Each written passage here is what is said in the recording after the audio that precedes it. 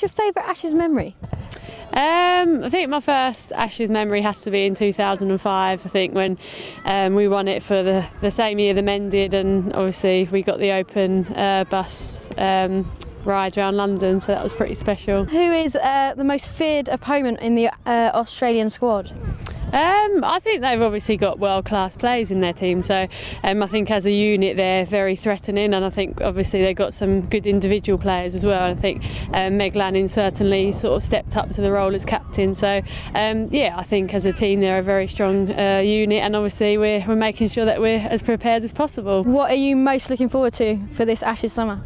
I think just the opportunity to play at some of the grounds that we're playing at. Obviously we're here at Bristol today, and we've got a big game here on the 23rd of July, and that's something that a lot of the girls who haven't played here before are really excited about, and obviously the crowds that we're getting now are obviously increasing, and that's something that we're all really looking forward to. So obviously the men's Ashes are here. I'm not going to ask you about the women's Ashes because that's up to us, but men's Ashes prediction, what do you think the scoreline will be?